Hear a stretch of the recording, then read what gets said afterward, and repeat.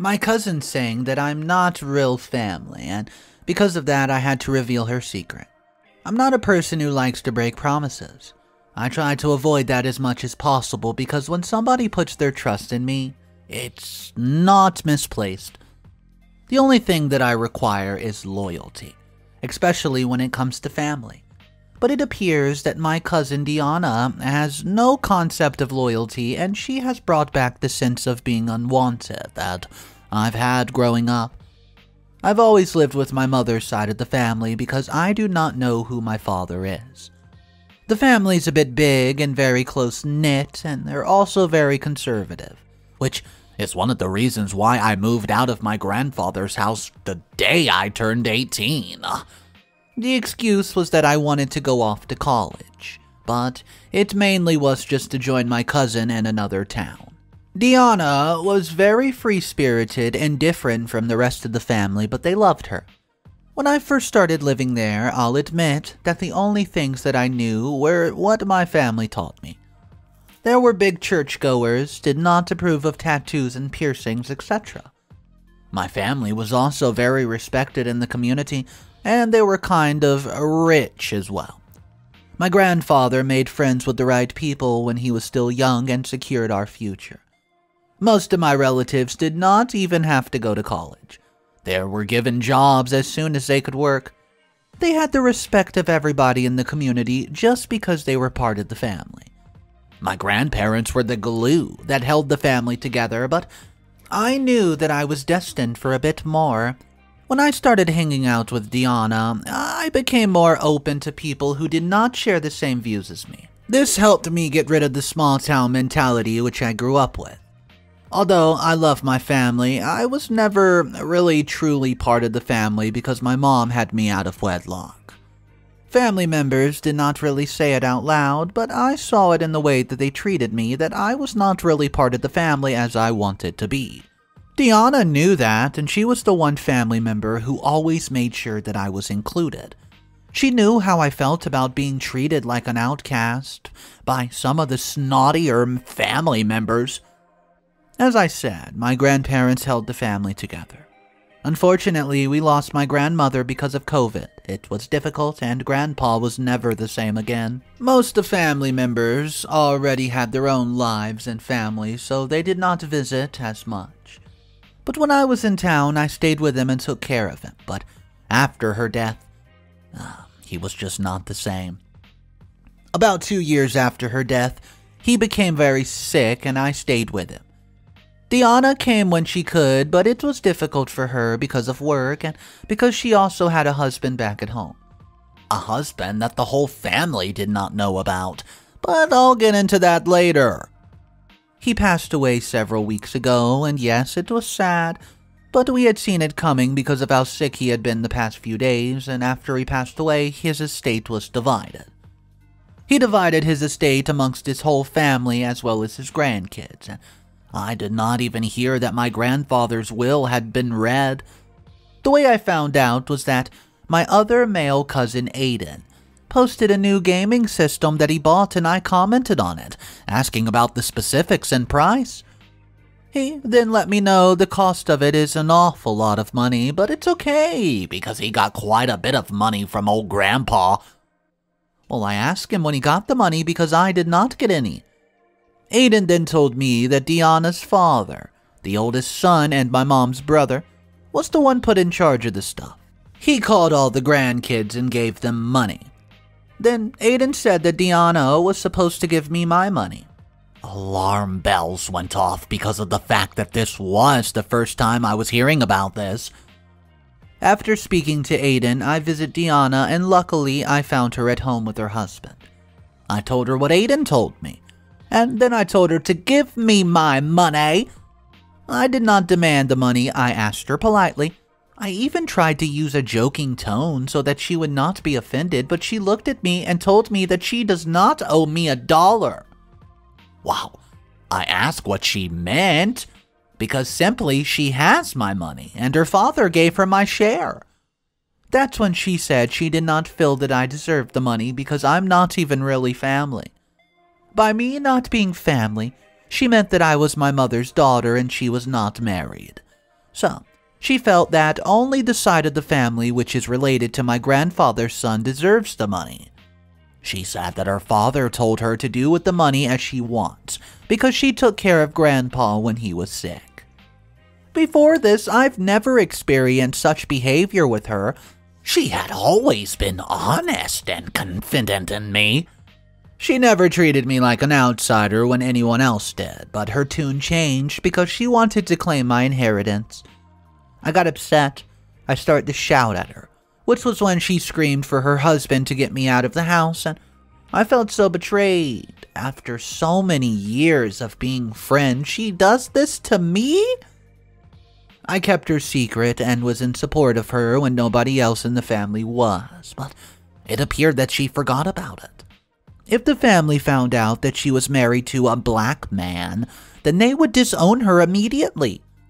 That's the thing I was saying about how I'm keeping her secret from the family. Well, guess what? I guess it's best to use past tense.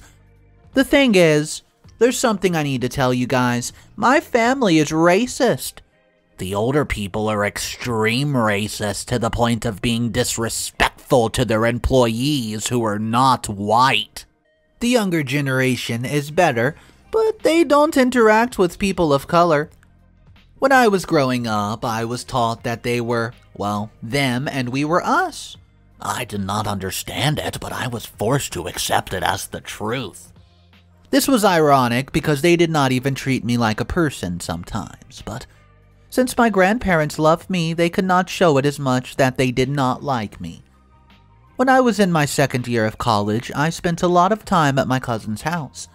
She was the one of the few people I trusted in the city, and she was always at work, so I would just go to her house, clean, raid the fridge, and watch some Netflix all the time. I did not know that she was dating Marcus. So one day I went there as normal, but then Marcus just shows up out of the blue. There was a lot of confusion, and I thought that he was breaking in. This was not because of the color of his skin, though, but because he was very big and intimidating and not very nice to me. He kept on saying that he was Diana's boyfriend. Luckily, a quick call to Diana solved it. When she came back from work, the three of us hung out, and then Marcus went back home. This gave me the perfect opportunity to, grill her and ask her what she thought she was doing. Guys, she absolutely begged me not to tell the family. She didn't want them to know that she was dating out of her race. We both knew that if they found out, well, they would not be pleased. So, I kept her secret. When, a year later, she decides to marry him without telling her family, I was her maid of honor. As far as he knows, I am her only family. She's never let him see her family, and she doesn't plan to. For a long time, I've kept her secret husband away from the family. Our family never comes to this side of the country, so it was easy to hide, I'm telling you. You would think that maybe she could slip up on social media, but this girl was diligent. She's a private person who has no social media, and he's the same. His family absolutely loves and accepts her, which makes her, well, sad that Marcus will never get that love from her mother and father. So, you get how painful that can be for her, right? And now she's decided that she wants to put money before our bond. She's forgetting that I can ruin her life with a snap of a finger. And I've done just so. I sent her wedding pictures to the whole family. By tomorrow morning, I know that they'll have them, and they will have seen it. And she'll have to deal with that mess. I just had to vent here. I know that I promised to keep her a secret, but if she does not have my back, she does not deserve for me to have her. What's up, everybody? Mr. Reddito here. Today's story is such a drama. Could you imagine holding that secret over somebody's head when it's not even a big deal? So what? You dated outside of your race. Who cares? Well, it looks like this family is full of racists, and they do care. So we're going to find out exactly what happened because the next update is 1 month later. Sit back, relax, grab your favorite ice-cold beverage because update number 1 is headed your way. And guys, if you want to help support the channel, it's super simple. Press the subscribe button underneath this video, and that's all you have to do. Here's your update. Well, I did not expect such backlash from you guys. Some of you are clearly missing the point that she is the one who started it. In addition, she's a grown woman and she can literally just take care of herself. And no, nothing happened to Marcus after the fallout. I sent the picture to the whole family with the caption. And my phone froze with all the messages where the family was asking me who the man was, even though one could clearly see that they're kissing at the wedding picture. I was patient and I explained everything. I'll never forget the call I had with her mother. I could have sworn that the woman was going to faint and she kept on saying that her daughter would never. But I sent her more pictures as proof. She's always been very proud of her daughter, but how embarrassed she is now, she says. The focus was not on me at all. It was on her parents and how they could allow something like this to happen. When I heard the way they spoke about Marcus, I had to think for a while. I do not regret what I've done. I did what I had to do. But boy, oh boy, poor Marcus is the target of hatred more than she is. My family can be so offensive that it's embarrassing. I hate the way they spoke about Marcus as if he was not a person. Granted, he did nothing when his wife stole from me. He supported her and did not respond to my text messages when I begged him to make her change her mind, but my family was very angry. They were also very worried about the entire town. After finding out that their daughter was in an interracial marriage, the drama did not end there. Well, things only got worse. My mother called me while I was in class and told me that I had to go to my cousin's house. When I got there, the entire driveway was filled with cars that belonged to my family. You could hear the commotion from the outside, and when I came into the house, I saw Marcus in a corner, very surprised, and my cousin was spitting fire. When she saw me, she came to me and pushed me. I fell on the floor and fell and twisted my little ankle. I did get up due to the adrenaline, but later on I found out that I sprained it. She was in a screaming match with her mother, who was telling her to leave Marcus immediately. She told her mother that she did not care how much she hates Marcus, but she was, with the love of her life.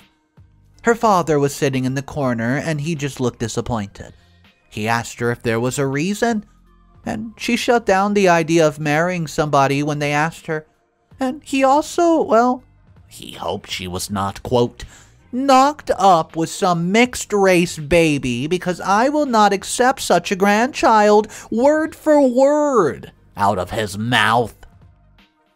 She told everybody to get out, otherwise they're going to be called the police. See, the neighbors actually had to come and knock so as to find out what the hassle was, because of the excessive amount of noise that we were making. Finally, we left one by one. My mother came with me to my apartment and we spent the whole night discussing it. And my mother is more tolerant than some family members, but because of how everybody is, she cannot speak up against them when they get like this. And she tried to teach me to be better, and it's only because of her that I do not have the same views as the rest of the family. My mother grilled me to no end, and she wanted to know every single thing, like why I never told her and how long we thought we were going to keep this little secret. I answered all of her questions, and then I told her how my cousin had scammed me out of money. She was sad. She said that she too did not get $1, even though the will specified that all the family members had to get something. Her brother does not consider us family. See, she was sad when she said that this family will never accept us for who we are. Even Diana had changed out of nowhere, even though she had been once kind to me. I don't care about being accepted into the family. All I know is that I just want me and my mom to get what is rightfully ours. We share the same blood as all of them, yet we're treated as less than them. I will not feel sorry for Diana. Her whole life, she's never had to deal with anything. just deal with being called an outcast, nothing. Now, she's going to see exactly how I felt. How she made me feel like I was not good enough to be part of this family and get what is rightfully mine. Update number 2. Things only got worse. After I revealed her the truth, things only got worse for her. And for me, it's not like they improved. I did not get my money back, by the way. I only got a scolding because I did not tell the family earlier. This whole thing's left me with mixed feelings about whether I did the right thing. Even though what Diana did to me was really hurtful, she knows that I am a student and I'm just living within my means. My tuition, accommodation, allowance are paid for by my mom. But a little extra cash would really help. Especially since I'm thinking of immigrating once I graduate, and the reason why I want to immigrate is that I want to experience different cultures. See, I've never been out of the country. Some family members have had trips across Europe, Asia, Africa, but my mother and I are not invited to those family trips. I want to not only have to rely on anybody for money when I do decide to migrate. I never knew Diana to be such a greedy person, and once I heard that it was $50,000 per grandchild, and she managed to pocket $100,000, it still did not make sense. Now she wants to turn on me and question whether I belong to the family, all because of money. I guess I was forced to see her true colors whether I wanted to or not. Her mother did manage to force her to leave her husband and go back to live with her family. She voluntarily did it, but I know that it was because of the scare tactics that our family uses. After she left, Marcus could not leave me alone. He came to my school at one point, even though I did not want to see him. Finally, I gave him a chance to explain to me why he and his wife decided to take what was rightfully mine. He told me that there was no excuse. They really did not think that I would find out. When I found out, she got upset and did not want to admit that what she did was wrong, and now she probably hates me because I got her separated from her husband. I thought about that for a while, so when I went back home, I decided to visit her mother's house. And that visit made me realize that I made the right decision by telling them the truth about her. She was not nice to me throughout the visit, and she barely even exchanged words with me. She appeared to be doing well for someone who had just been taken away from her husband, and when I was leaving, I had to use the bathroom. While I was there, I overheard a conversation that she was having with her mother. It turned out that the bathroom was right in front of their garden, and they were laughing at me and saying that this would still not make me part of the family. Her mother said she should never extended friendships to me, and that's what happened when you took in strays. For all these years, I thought she actually respected me, but now I feel like she just tolerates me. And then the worst part came. Her father was a criminal. She's no part of our family when she has his blood running through her veins. It was the first time that I heard anybody speak about my father. My mother refused to speak about him to the point where I had to stop begging. I soon came to realize that my father was a painful topic for my mom, and did not need to bring him up. I left without confronting them, feeling hurt. So then I went to my mother and told her what I overheard. She said that she had been in a relationship with someone that they did not approve of. My father was not a criminal. He was just a man who did not have much. He passed away a few months before I was born, and my mother chose to not tell me about him. She had nowhere to go, so she went to her family.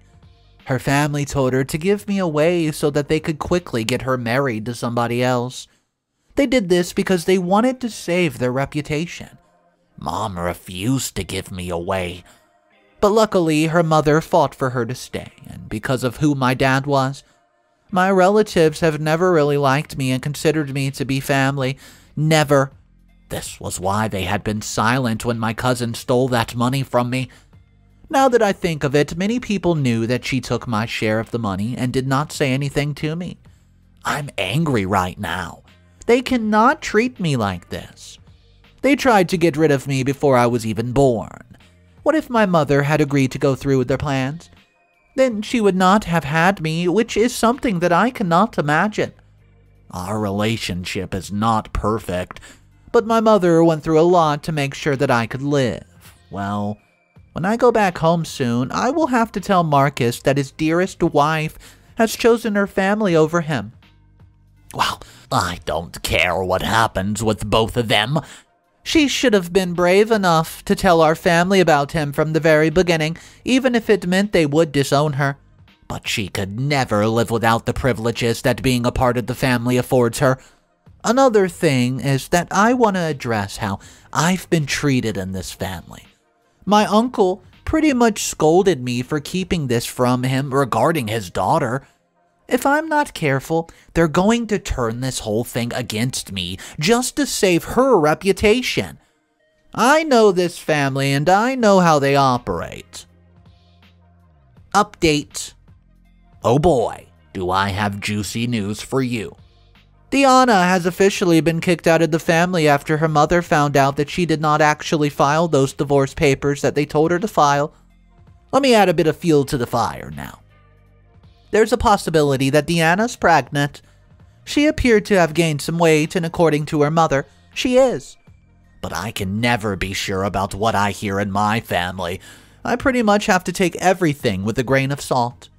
Believe it or not, I was also in the middle of some very juicy drama this month as well, so there was a family meeting to discuss how they would go about dealing with the backlash of my cousin's actions, and I was invited only because they wanted to grill me regarding every single small thing that happened in that relationship. After I was done being grilled, I thought it was only fair to ask them about the money that she took from me. By then, they'd already lost interest in me. One of my older cousins tells me, "If you had actually told us the truth from the beginning instead of when it was convenient for you, then we could have prevented this mess. Where do you think the money's going to come from? A tree?" Well, that was a bit harsh. I felt terrible. So even though I told them important information, they still treat me like I was nothing. And well, to be honest with you, that made me upset. So that's why I had an outburst and asked them why they never treated me like family. Deanna's father told me to shut up. But I told him that I knew how they had forced my mother to put me up for adoption. He was very dismissive for the matter. And there, sitting right there while they continued to bicker, I realized that I was done trying to gain their approval. The whole lot of them, even Diana, was concerned about the wrong things. They thought that they could silence people, that they could get away with anything that they wanted. It sickened me. My mom had no choice but to seek refuge with them when she was left all alone by her dad, but it did not mean that I had to stick by them now. I'm a grown adult who can make her own choices and does not have to choose other people's approval. Even with Deanna, I was done keeping Marcus updated about whether she was alive or not, and even though I was the one updating him on her health, they did not even tell me that they were still together. Granted, they assumed that I would tell the family. Well, I did not have to worry about that because the whole situation imploded by itself, and I had just come back to school when my mother called me to let me know Deanna had officially been kicked out of the family for good. It appeared that her mother found out that she was in fact still dating Marcus. Whoa. They had a huge argument with her while they gave her an ultimatum between them and Marcus, and guess what? She packed her bags. Because of this, it's made her father's position within the community absolutely very weak.